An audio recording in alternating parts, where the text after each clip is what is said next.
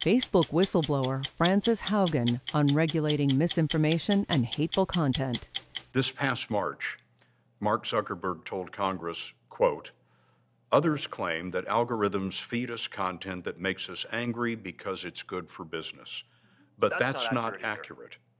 I believe that the division we see today is primarily the result of a political and media environment that drives Americans apart." It's not Facebook, it's human nature, is what he's saying. I have a lot of empathy for Mark. Right, like Mark has been working on Facebook since he was like 19 years old, maybe 18 years old. Like imagine spending your entire life building a thing which people are saying is dangerous. I think, so Mark's statements are very important in that he's highlighting that we have always had conflict. But the thing that Facebook is doing is it used to be the ways that we would connect with each other, the ways we would learn about information about the world, was there was always a gatekeeper somewhere in between. Mark has never set out to make a hateful platform, but he has allowed choices to be made where the side effects of those choices are that hateful, polarizing content gets more distribution, more reach. The company will tell you that it's taken down a lot of content.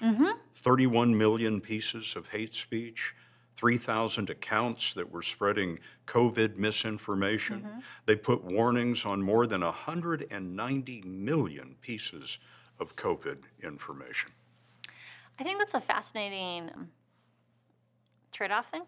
So they say they've taken down 30 million pieces of content. They say they've put warnings on 190 pieces of content.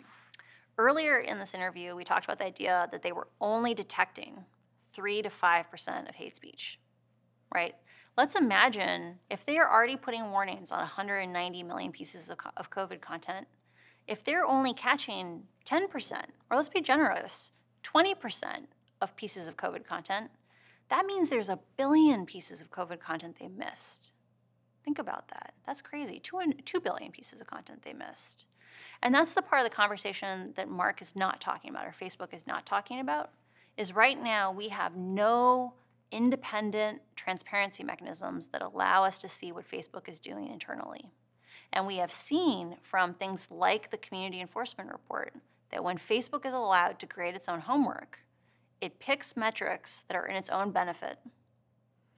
And the consequences, they can say we get 94% of hate speech, and then their internal documents say we get 3 to 5% of hate speech. We can't govern that. For Facebook's response, go to 60minutesovertime.com.